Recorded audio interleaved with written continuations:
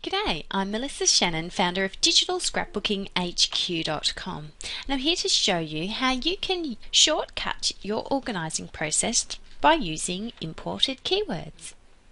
Over here in the right hand side of your organizer screen, you'll see the tags panel.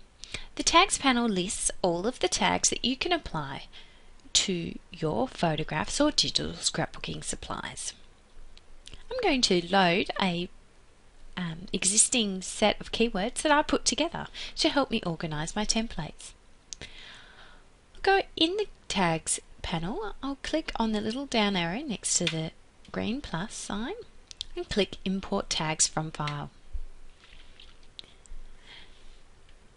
I'm going to navigate to where I've downloaded the keyword tags and unzip them.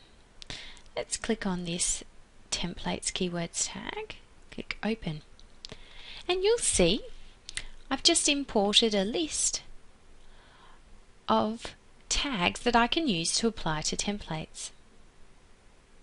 Let's show you that again. Click on import keyword tags, browse to where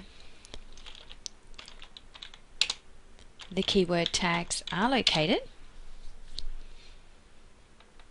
click on the XML file and click open.